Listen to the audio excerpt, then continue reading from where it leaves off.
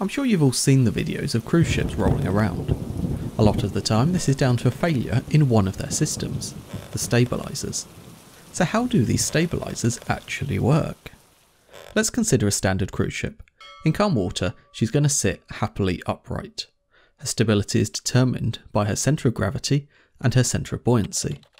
As long as they're all lined up in the correct place, she's going to remain upright and stable.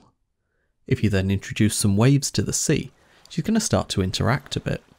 Smaller waves are unlikely to have much of an impact on a large ship, but as the wave size increases, the wave length increases, and you're going to start to feel the ship interacting. She's going to roll from side to side, following the rhythm of the wave itself. And this is purely down to the fact that as the water level on one side of the ship rises, the ship generates more buoyancy on that side, and this results in a force that makes her lean over. Most of the time a ship will happily just continue riding the waves, rolling gently from side to side. The only exception of course is synchronous rolling, and that's when the frequency of the wave matches the natural frequency of the ship's roll. This results in rapidly increasing angles of roll until the ship actually capsizes. Apart from that, gentle rolling isn't an issue on most ships, but on a cruise ship, you expect to be able to have a flute of champagne stay put on a table when you put it down. You don't want the ship to be rolling underneath you, spilling your drink everywhere. Instead, these ships use stabilisers to minimise that rolling. We want the ship to remain upright, while the waves run underneath her. The goal of a stabiliser is to counter the force generated by a wave. Unfortunately, that force isn't constant. As the crest of the wave hits one side of the ship, the tipping force is at its maximum. As the wave crest moves through the centre line, the force becomes pretty much zero, and then as it moves to the other side, again the force becomes a maximum, but in the other direction. The stabiliser needs to counter all of that. It needs to be able to change the amount of force it generates, depending on the exact location of the wave, which of course is constantly changing.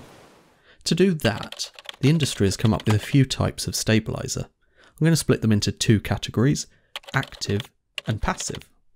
A good example of passive stabilisers are bilge keels. These are protrusions on the bilges of a hull, and all they effectively do is dampen any roll. They generate turbulence as they move up and down. To have any effect, they need to apply a force. As they're passive, they can only generate that force when the ship is rolling anyway. Bilge keels are okay at dampening a roll, and they're very cheap to install, so they're a popular design feature on many ships. Unfortunately, they don't do enough to produce the required counter effect that we need on a cruise ship. Another method of stabilisation is passive anti-roll tanks. These are tanks installed in the extremes of the ship's breadth. The key to these is in the design of the crossover pipes.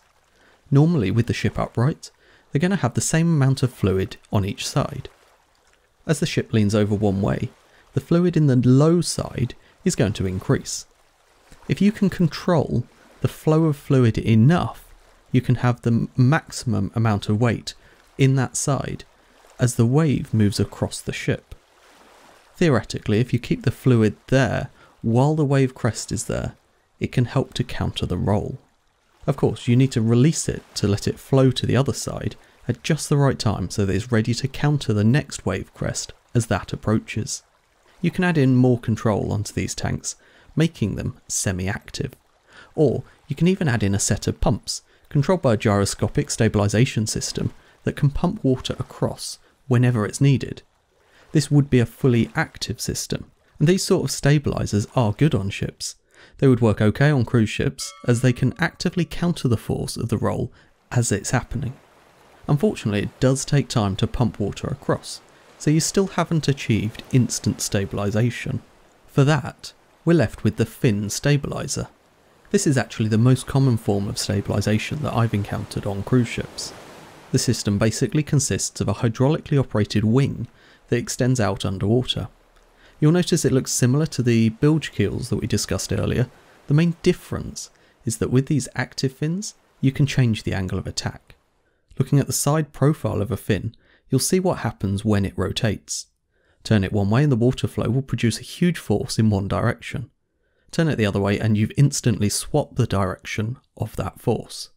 With the correct gyroscopic control, you just need to rotate the fin in such a way that it counters the force generated by the wave that is trying to roll the ship.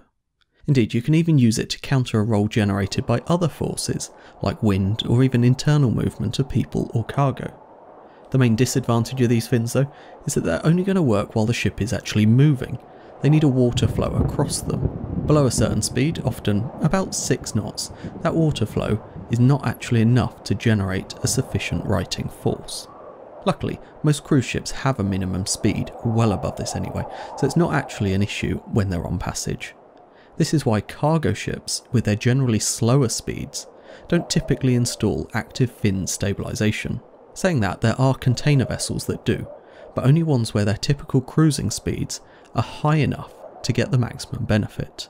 So next time you're sipping your champagne in a high sea, just spare a thought to the technology that's going into keeping your glass from sliding off the table. Hopefully you've enjoyed today's video. For more videos like this every other Friday, be sure to subscribe right here on the channel. Until next time, thank you for watching, and goodbye.